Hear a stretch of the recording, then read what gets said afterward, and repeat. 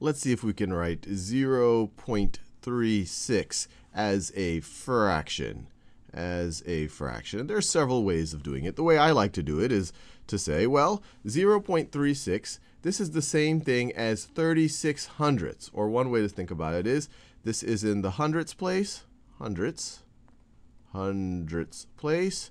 This is in the tens place, or you could view this as 30 hundredths. You could view this as 3 tenths or 30 hundredths. So we could say that this is the same thing as 36 hundredths, or this is equal to 36 over 100. And we've already expressed it as a fraction, but now we can actually simplify it, because both 36 and 100 have some common factors. They are both divisible by, well, it looks like they're both divisible by 4. So if we can divide the numerator by 4 and the denominator by 4, we're doing the same thing to both, so we're not changing the value of the fraction. 36 divided by 4 is 9, and then 100 divided by 4 is 25.